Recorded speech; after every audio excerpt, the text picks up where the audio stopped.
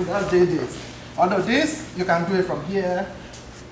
You can do it from here. But the main thing is making sure this hand is not out here to post. Because you will, yeah. So I like, even if it's here, I like to do this. Normally I do this all the time, but I do it from here. Because most of the time, once you do this, everybody knows what you're trying to do.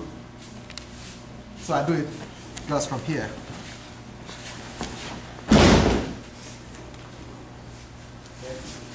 And if they block, most of the time they really smart, they will sit back. Because the easiest way to block it is to sit back on your heel. That you don't want to get too close.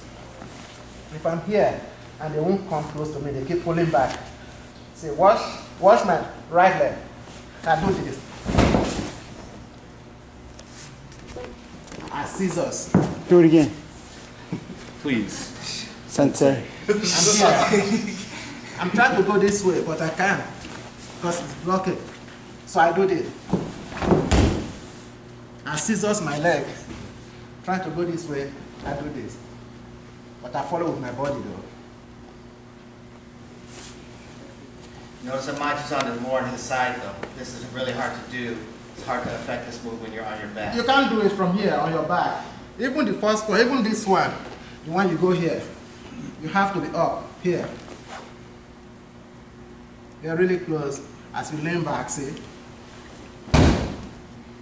That's really close.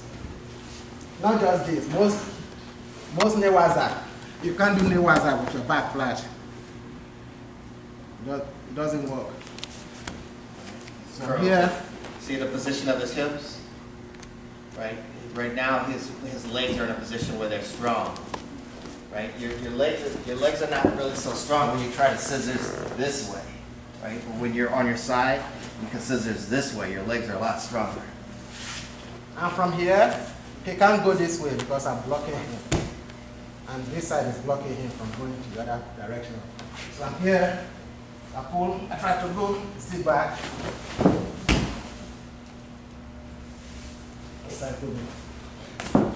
Questions? Let's try it.